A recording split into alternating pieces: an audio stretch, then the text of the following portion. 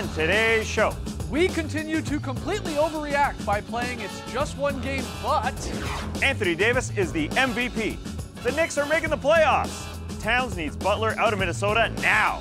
And we debate which All-Star had the better debut, Kawhi in Toronto or DeMar in San Antonio. It's Thursday, October 18th. The starter starts now.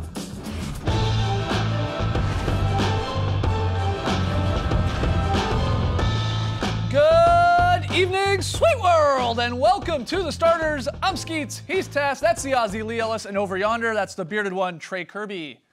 Hey, yo! TK, what's poppin', man? Well, I'm here at the internet looking for your best tweets at #TheStarters, and you might not have noticed if you weren't paying close attention, but Jrue Holiday took the court for the Pelicans last night, rocking a new style of NBA headband that's a little bit like a Karate Kid headband, a little bit like a bandana, definitely something you don't see on the NBA court very often. This is next level headwear, and it brings us to today's question.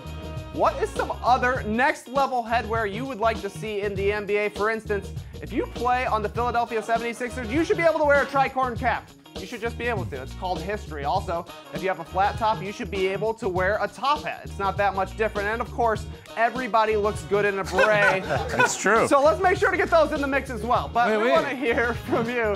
So let us know on Twitter, what other next level NBA headwear would you like to see? Send us your best tweets to #TheStarters, and we'll hear from you later. All right, get those tweets in. Fun show tonight. We have the triumphant return of the meme team. We're going to play a little What You Got. We got Lili's very solid play. But first, 22 teams made their NBA season debut last night.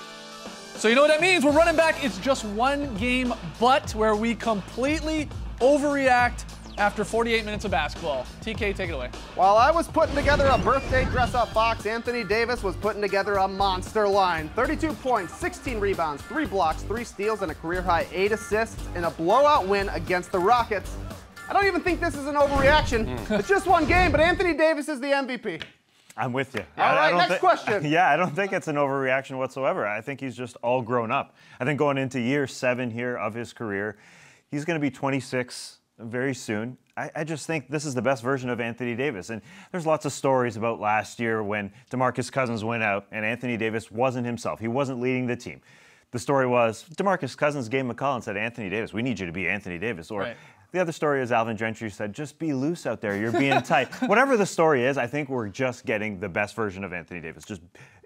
I think you look back at the numbers last year and you say, well, how much better can he get? I think the sustained effort, just leading his team, the leadership is going to be there night in and night out in year 7 of his career here, because this was a win that you probably wouldn't have seen last year, you know, with this Pelicans team. The Rockets would have came back. I think it's just growing up and being the best version. He's entering his prime. Yeah, that's exactly what it comes down to, and that's why we're going to see his best year. He dominated without dominating the ball, because he had 21 shots, but Mirotic had 20, and at both ends of the floor, he was just unstoppable. Clint Capella, we know he's a very good defender. He really couldn't do anything to stop Davis last night, and I think that is the biggest sign of his growth, knowing that pretty much, I mean, maybe someone like a Rudy Gobert who's got that length can sort of contain Davis and cause him trouble.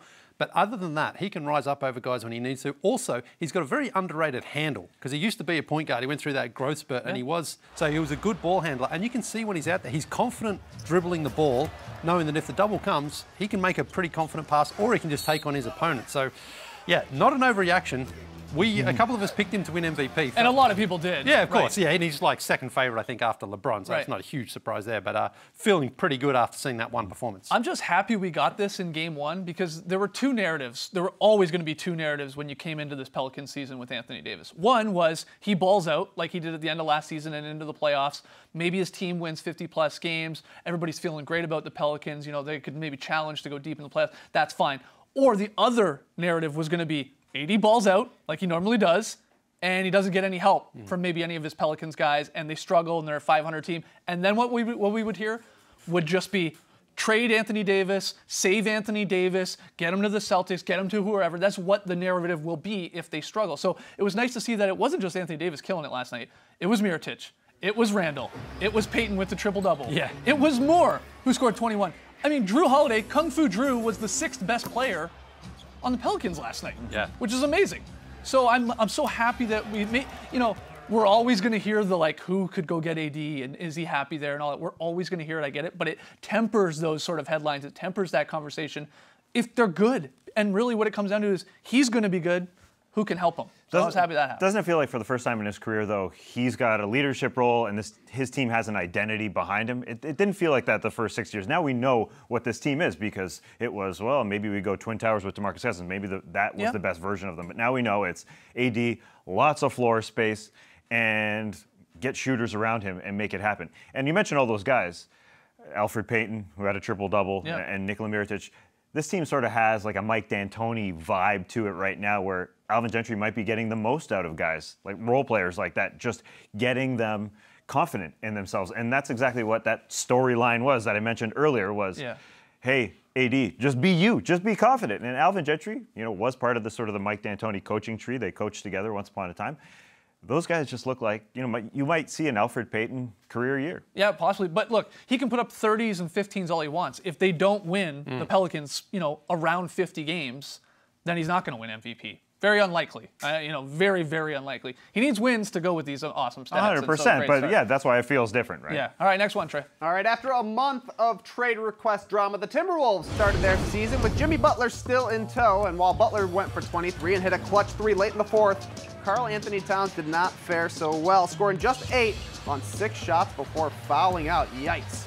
It's just one game, but Towns needs Butler traded ASAP. Oh, get him out of here. Yes, he does. I mean, Karl Anthony Towns, we really wanted to see a response from him last night. Aggression, just playing. Well, he was aggressive. He fouled out in 22 minutes. Yeah, but Jimmy Butler, of course, he didn't look super great last night. Hit a big shot at the end, but also you could just tell from Jimmy Butler he's saying, I'm not waiting around for these other guys. I'm going to go out there and take control. Andrew Wiggins was okay, but Towns is the one that we really needed to see step up and go against LaMarcus Aldridge, maybe use that body that he said he's been working on in the summer to get a bit stronger, but it just wasn't there. I don't know. So you think the answer, though, is to ship Jimmy Butler out and maybe then say, Towns, here you go, this is your team? I mean, I've said they should move on from Jimmy Butler, so I'm not going to change my tone from that. But if you are Tibbs and you are the Timberwolves, Jimmy Butler's like, listen, while I'm here, I'm going to showcase all my skills and talents, and I don't really care what he's going to do.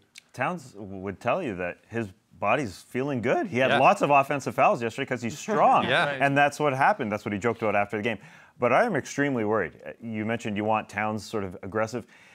There's a guy who's aggressive in that locker room, who's a confrontational guy. It's Jimmy Butler, and he said, I love confrontation. Karl Anthony Towns looks like he likes the opposite. Like, he doesn't like this whatsoever, and I wonder if it's just going to wear on him, because at the beginning of the game, he comes out and he allows Jakob Poeltl, to get an offensive rebound around him, and it just was downhill from there. I don't like the foul trouble as an excuse for having a bad game.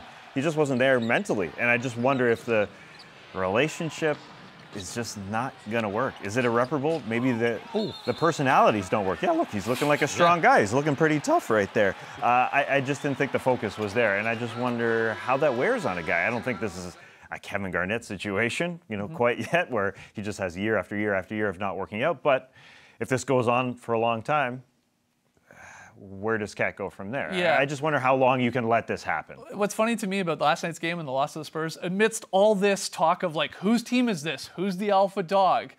Down the stretch, it was Derrick Rose, a 30-year-old point guard, who was at that point, 3 for 11, taking the final shot. Isn't that sort of strange? Yeah. I mean, it's just odd to me. It's, again, like, whose team is it? Is it Towns? Is it Butler? Oh, Wiggins can score. And here we have Rose, who finishes 3 for 12, and he tries to take this very tough shot. It doesn't even come close to it. It's just, but that's a lack of leadership within the team. I know. This is my point. Isn't it exactly like Jimmy Butler's Bull situation? There's two factions in the locker room. There's the old guard and the new guard. And Derrick Rose, Taj Gibson, they're on Jimmy Butler's side. It sure feels that way. Although, you look at it, big picture, it was a 4-point loss in San Antonio. That always happens. But it did not feel right. All right, next one, Trey. Despite being pegged as one of the worst teams in the league, the Knicks last night handled another of the worst teams, the Hawks, no problem. At one point, going up 28 in a blowout opening night win. Guys, the Knicks are back! I'm overreacting here, forget about it! It's just one game, but the Knicks are making the playoffs, baby! Madison Square Garden's rocking, forget about it! Yeah, if the NBA schedule makers step in here and make the Knicks play the Hawks every night, every second night, maybe it's in play then. I mean, let's not go crazy here as the Hawks. But I like the defensive tenacity from this new coached Fizdale team. I love that they put Frankie Smokes into the starting lineup. Yep. We thought it might be Knox, but they went with the defense. And you're sticking in with the Frankie Smokes Frankie Smokes nickname. it is, my man. Wow. And look, he didn't light it up the box score offensively. That's not what he's in there for. Deflections, some steals, some rebounds, had a nice block. He was great. I liked what I saw. And Tim Hardaway Jr., he's going for 50 this year in Madison Square Garden. I'm sticking with this prediction.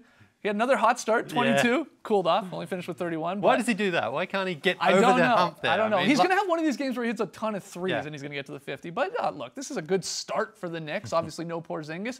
But some of these young guys, even Knox coming in off the bench, good, solid starts. Yeah. And defensively, they were locked in. Nobody wants to jump to conclusions. It just helps they're playing the Hawks. who It's are just gonna be one of game, those but Trey's got the best New York accent in this studio. I'm surprised because I thought it was cameraman Rick over there. It's shocking. Can you say I'm walking here in a walking in! All right. I've never been to New York. Is that what they say? I think so. They said it. Forget about it. Yeah, there you go. Forget about it. All right, well, let's take a break. Lots more still to come on the starters tonight. We've got the meme team, and when we come back, who had the better night? Kawhi on the Raptors or DeRozan on the Spurs? Still sounds weird to say both of those things out loud. Back in a second.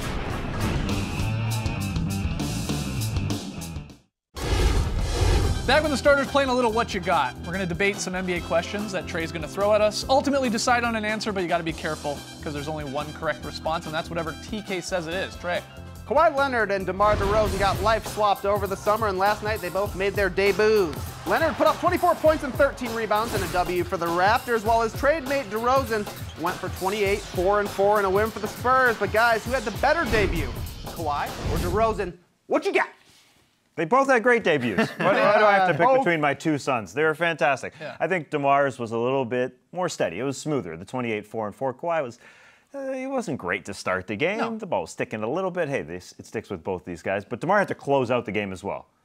The Raptors sort of was a blowout. DeMar finished the job going into Jimmy Butler's chest and hitting that game-winning shot. So I'll give it to DeMar. They both look fantastic. Everything is great. It's a trade that both teams won. Was it weird to see them, both of these guys, Kawhi in a Raptors uniform and DeRozan in a Spurs uniform? It was just strange. The thing about it for me was both of them looked very, very comfortable in their uniform straight away. DeRozan looks like a Spurs player than he's been one for his whole career. You know, that mid-range game, he didn't change a whole lot around of what he did. And closing out the game, a layup, a banker, and then a couple of free throws. Yeah, That's just perfect. That's exactly what the Spurs want. And against an opponent that was, you know, there's a little bit of chaos, of course, there in Minnesota, but DeRozan just slotted right in there perfectly, so it was beautiful. I think DeRozan is already the Spurs' best playmaker. It's something that you usually don't talk about with DeRozan. Racking up assists and moving the ball, but he started to get better and better at that as his career went on. He is the Spurs' best playmaker right now. With all their point guards out, for There's sure. a lot of point guards missing, is what I'm getting at for sure. I thought also Kawhi, oddly in his Raptors debut, had a DeRozan-like game. What I'm getting at here is, scored the 24 points, but it took him 22 shots and 27 possessions. So not particularly efficient. But again, they got the win. That's really all that matters. And overall, as a team, both squads look pretty good, especially the Spurs with all of their injuries. So it is a tough one, but I lean towards DeRozan with San Antonio. But Trey, you're the only one with the answer. Oh, it's got to be Kawhi Leonard, guys. He beat the Cavs. I heard that was impossible. Nice dig. Anyways, a whole grip of rookies made their debuts last night. A couple of bigs stood out. DeAndre Ayton looked like a #1 pick, posting 18 points, 10 boards, and 6 assists, and a win, while Mo Bamba put up 13 and 7 with 2 blocks in a Magic win. Guys, who had the better rookie performance, Ayton or Bamba? What you got? It's got to be DeAndre Ayton.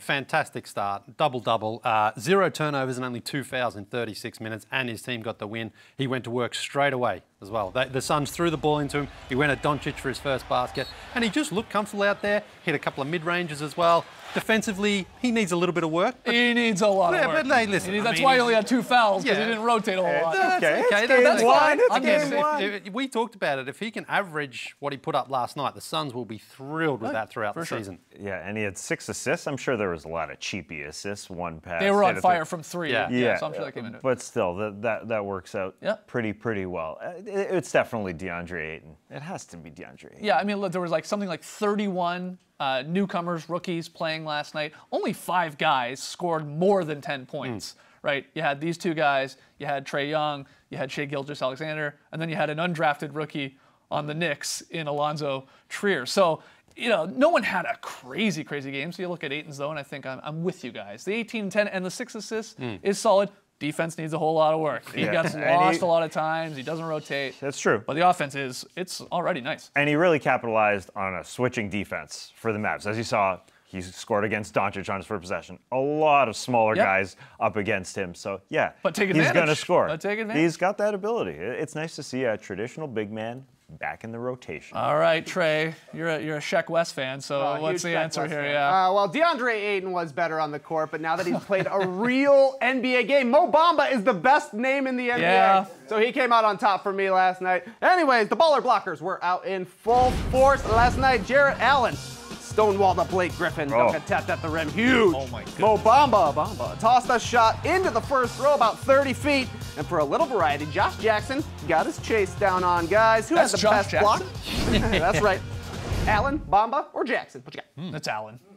I mean, all the blocks are nice, but Jarrett Allen's is dirty. I mean, that's Blake Griffin. I know he's not Blake Griffin of 3 years ago, but I mean, he just gets stonewalled. Blake wanted revenge, too. Yeah, because Allen, like 10 days ago in the preseason, Jarrett Allen basically did this exact same thing to Blake. Yeah.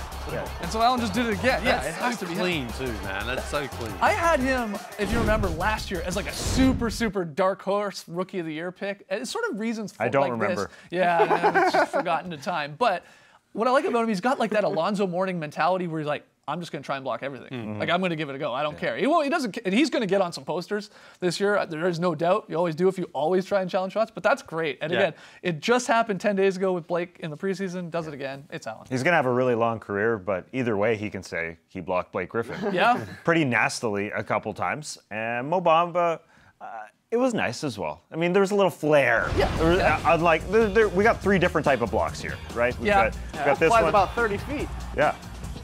Jeff Van Gundy probably didn't like it because it went out of bounds. Yeah, get the possession. Get the possession back. I actually just want to see Josh Jackson's chase down again just to see his new look.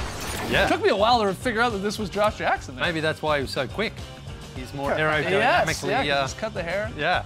That's a nice chase down. That's a nice block, on Dennis Smith Jr. there. All right, so you're going Allen? Yeah. Blake Griffin does it for me. I mean. Okay. Yeah. Trey, what's the answer? I'm with you guys. All right. Allen. It's going to be a highlight either way, but it was a Jarrett Allen highlight. That's good. Tim Allen or Jarrett Allen? I'm going Jarrett. I don't know. It's a tough question. I do love Home Improvement. Yeah, that's what I thought you were a big Home Improvement fan. All right, when we return, the meme team is back. Don't go anywhere. When are they going to bring back Home Improvement? Yeah.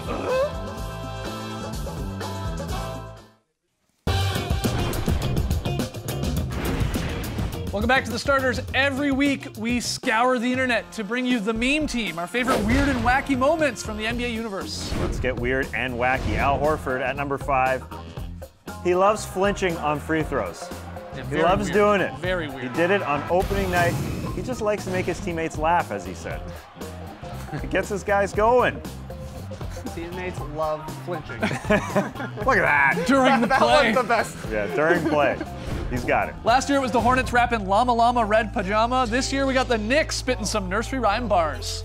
This little piggy went to the market. This little piggy stayed home. He stayed home. This little piggy had roast beef. Yeah. This little piggy had none. 0. This little piggy cried wee all the way home. Home facts. Facts. At number 3, when Lady Gaga wore an oversized Marc Jacobs suit to Elle Women in Hollywood event, well, a lot of memes happened. The tweet, she looks like a member of the 03 draft class. Oh, yes, she does. The split screen with Melo from the 03 draft class. And here she is. Yeah, she's part of the crew. It was in back then. She looks great. At number 2, Clippers center Boban Marjanovic had himself a game on Wednesday night. The 7'3" giant scored 18 points in 18 minutes. Yeah, he dunked without jumping on that play. And the captions, me getting a coffee mug from the lowest shelf in my cupboard. Me destroying the neighborhood kids on a 6-foot goal. And channeling Prince here, game, blouses. And he served up some pancakes. At number 1, this Kawhi Leonard laugh for a media day. Well, it was heard around the world.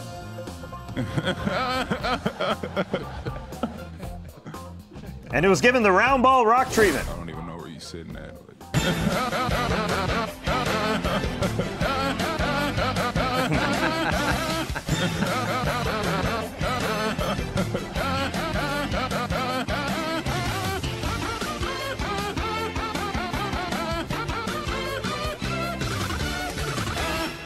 Well, that was incredibly done. Yeah, he's a fun guy. It was a fun meme team. When we come back, Fun Lily with a very solid play. Don't go anywhere. Oh, it's going to be in my head all night.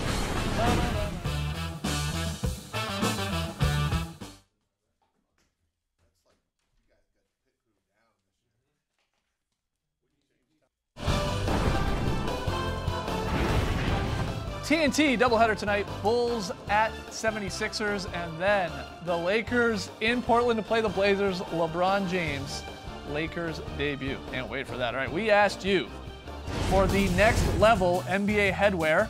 You hit us up on Twitter, hashtag the starters. Trey, you got a few answers. Yeah, Raheel says, I can't wait for the Rockets to start wearing actual astronaut helmets on court. You should be able to match your headwear to your team. Looks cool. Joe says, why wait until you're on the bench to have snacks? NBA snack hats. Good luck keeping that popcorn in. But my favorite comes from Marissa, who says, I can't wait to see the court covered with some small helicopter hats. Is that the funniest hat there is? A propeller beanie? It's up there. It's up there. It is comical. Yeah, it's a funny hat. All right, last night's pick'em results. Lee takes the L. Close game between the Nuggets and the Clippers. Clippers led late. Yeah, Denver pulled it out though, so you don't want to get down in this because it's a short month here, October, having started halfway through. Oh, nice. Tonight's pick and play, Lakers versus the Blazers. Trey and Lee like the Lakers and LeBron on the road. Tass and I will take the Blazers at home. Good luck, gentlemen. Lee, very solid play. Yeah, no Manu, no problemo for the San Antonio Spurs. They're still fizzing the ball around. Here we actually have a boomerang from Patty Mills. Starts off, look at this beautiful ball movement. Bounce pass here. Powell and Bryn going to work. Powell finds Patty in the corner for a Swish bomb. That's what I call a very solid play. Very solid. Very solid start to the year. Now, we couldn't find a spot for this elsewhere in the show, so we wanted to squeeze it in here. It's Kawhi Leonard squeezing the ball. Watch how the ball doesn't hit the floor. Kawhi Leonard's hands are monstrous. It's like an apple. No problem. He just grabs it out of midair. Should be worth Phenomenal. 4 points. Yeah. Okay. If you catch it, if you dunk it. Tomorrow it's Friday. We got the Starters Drop podcast. Get your questions in right now. You can hit us up on Twitter, hashtag the Starters. Email us, thestarters@nba.com. I'm sure we'll be talking about that Lakers-Blazers game and a whole lot more. So that's tomorrow on Friday. Lily, we got a fan sign. Fan signs are popping in right now. This is Jakob Squirtle. What? Yeah. Excuse me. Excuse me? That's what it said, man. That's his handle. Ah, what a great Twitter handle. Nice tonight. See you tomorrow, folks. Happy 4 tip coming up next.